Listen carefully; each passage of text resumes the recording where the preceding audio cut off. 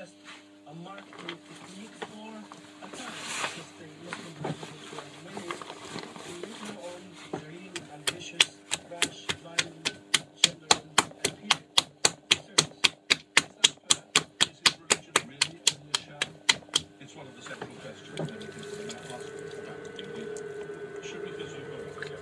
I recall him actually leading the midday and Friday prayer during Ramadan at a little tiny mosque in town.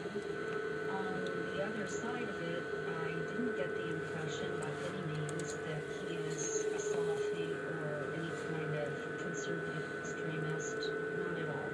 But of course, being pious doesn't automatically make you a supporter of the Muslim Brotherhood. Alan Fun. I think the Sisi never trusted the Muslim Brotherhood. The Muslim Brotherhood thinks beyond the boundaries of the nation state of Egypt and Sunni Islamists elsewhere, and that is something that the army and the Sisi in particular found very subversive and very undermining to the institution of the army. And I think this is what ultimately led the Sisi to turn against them. Now, whether or not he had been planning for this from the beginning is doubtful. The other question Egyptians have to confront is whether al-Sisi is sincere when he says he doesn't want to leave Egypt. He would not, of course, be the first military man in modern Egyptian history to turn to politics. Gamal Abdel Nasser, the leader who dominated the Egypt of General al-Sisi's youth, remains a powerful symbol for many Egyptians. Despite being defeated by Israel in the Six-Day War of 1967, he's still a hero to many nationalists, and like General al-Sisi, he instituted a crackdown on the Muslim Brotherhood. His legacy has again become part of Egypt's political debate. Khalid Fahmy. With the election of Morsi and with the victory of the Muslim Brotherhood, there was significant increase in the number of pictures of Nasser on the streets. And I remember distinctly after the infamous constitutional declaration of November 2012, in which Morsi effectively declared himself above the law, that Nasser made a very big, strong comeback. What is your view of the question of whether he is really going to be happy to step back when some kind of elections have taken place, or do you think he's actually in for the long term? He wants to be a Nasser in the sense of taking over the country? It would be very difficult to imagine that he doesn't have ambitions for himself to lead the country as a civilian. Khalid Fahmy sees General al-Sisi as a tactician who adapts to circumstances rather than a strategist. General's admirers, like Sharif Zuhur, see someone who takes the long view and holds to his course. The General certainly hasn't been deflected from his current objectives by the need to spill blood in pursuit of them. Perhaps one day Abdel al-Sisi will reveal a master plan, like his father with his clever confections of wood and mud with pearl. Profile was presented by Edward Sturton and the producer was Helena Merriman. You can listen to more editions of Profile on the BBC Radio 4 website. Nick Miller will be here with the general weather forecast in a couple of minutes, but first here's the shipping forecast issued by the Met Office on behalf of the Maritime and Coast Guard Agency at 1725 today, Sunday the 25th of August. There are warnings of gales in Trafalgar and Fitzroy. The general synopsis at midday. Lows just south of Iceland, 999, and France, 1011, both losing their identities. Highs 500 miles west of Fitzroy, 1032, and Scandinavia, 1025, both slow-moving with little change. The area forecasts for the next 24 hours. Viking, northward 0. Southerly 4 or 5, increasing 5 or 6. Occasional drizzle, moderate or good, occasionally poor in the north. Southward 0, 40s. Southerly or southeasterly 4 or 5. Fair, moderate or good. Cromarty 4th. Mainly southerly 4 or 5. Fog patches, moderate or good, occasionally very poor. Time. East 3 or 4, veering southeast 4 or 5. Fog patches, moderate or good, occasionally very poor. Dogger, Fisher, German Bight, Humber, Thames. Mainly east or northeast 4 or 5, fair, moderate or good. Dover, northeast 4 or 5, occasionally 6, moderate or good. White, Portland, Plymouth, Biscay. North or northeast 4 or 5, occasionally 6 at first, showers, moderate or good. South Fitzroy. Northerly 5 to 7, occasionally gale 8 in the southeast. Showers, moderate or good. North Fitzroy, Seoul. Northerly 4 or 5, occasionally 6 at first. Fair, moderate or good. Lundy, Fastnet. Northerly 4 or 5, occasionally 6 at first. Fair, moderate or good. Irish Sea. North 4 or 5, becoming variable 3 or 4.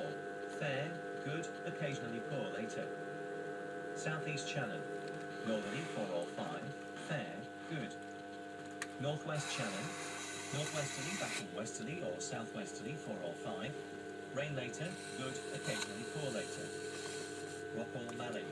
Westerly or southwesterly 4 or 5, increasing 6 to the north. Occasional rain or drizzle, moderate or good, occasionally poor. Hebrides.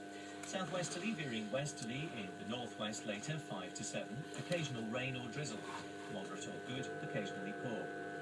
Bailey, west or southwest 5 to 7, rain then fair, moderate or poor, becoming good. Fair Isle, south or southwest 4 or 5, occasionally 6, rain or drizzle, fog patches, moderate or good, occasionally very poor. And Faroes, southeast Iceland. Southwesterly 5 to 7, decreasing 4 or 5 for a time later. Rain or drizzle, then fair, moderate or poor, occasionally good. That's the end of the shipping forecast. Now let's take a look at the general weather forecast with Nick Miller. It's largely fine weather with occasional sunshine will carry over into Monday. We've seen a few showers in the past few hours pop up across parts of southern England. They've got a few more hours light left in them going into the evening, maybe the odd heavy one, but very hit and miss. Most places are staying dry.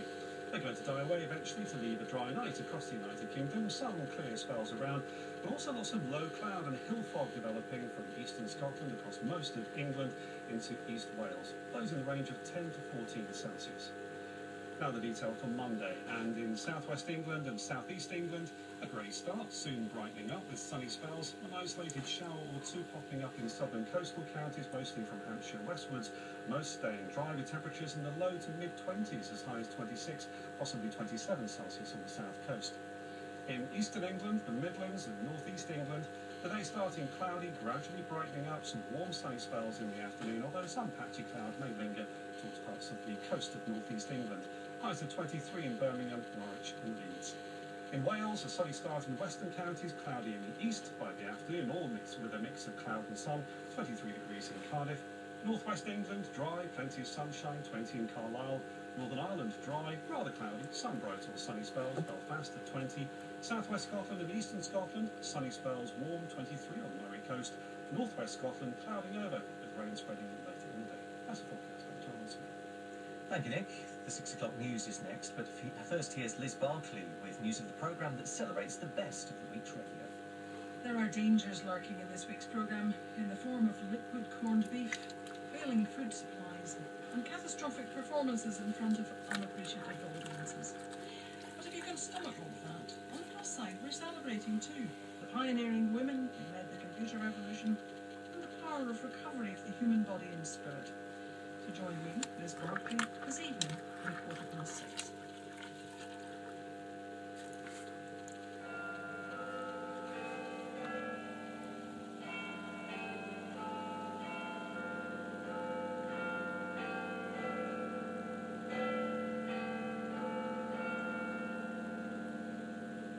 BBC News at 6 o'clock. This is Corrie Caulfield. Good evening. The United Nations says its chemical weapons experts will go tomorrow to the site of an alleged gas attack in the suburbs of Damascus. It said Syria had promised to observe a ceasefire during the inspection. The United States said the Syrian decision to give the UN team access had come too late to be credible. Russia said assigning blame too soon would be a tragic mistake. The wreckage of the helicopter that crashed off Shetland has been lifted off the seabed. The fourth victim has been recovered. Sebastian Vettel has won the Belgian Grand Prix. The Syrian government has said it will now allow United Nations inspectors to visit the site of a suspected chemical weapons attack. Hundreds of people are believed to have been killed by poisonous gas in a suburb of the capital Damascus last week. The UN has said its team will start work in the area tomorrow. International pressure has been mounting on President Assad to allow immediate access to the site before evidence of any attack deteriorates.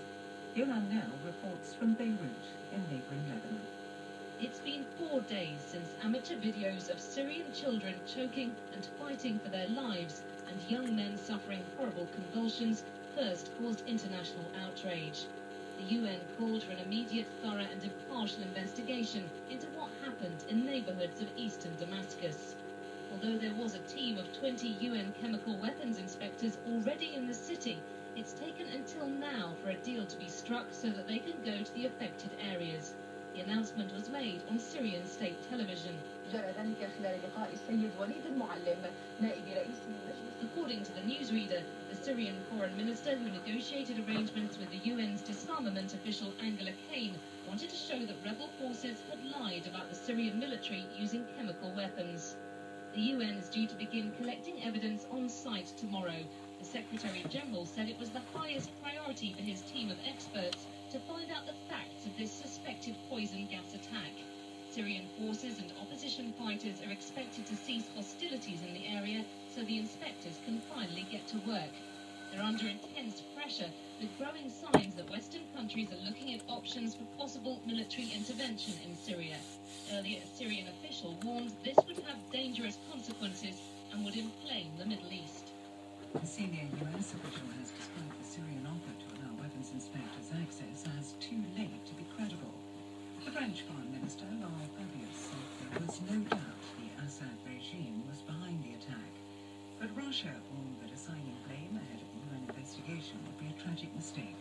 Our Washington correspondent, Regina Vadianathan, reports on the response there to Syria's announcement. The announcement by Syrian authorities to allow UN weapons inspectors in has been met with skepticism in Washington. A senior administration official said if the country had nothing to hide, it would have granted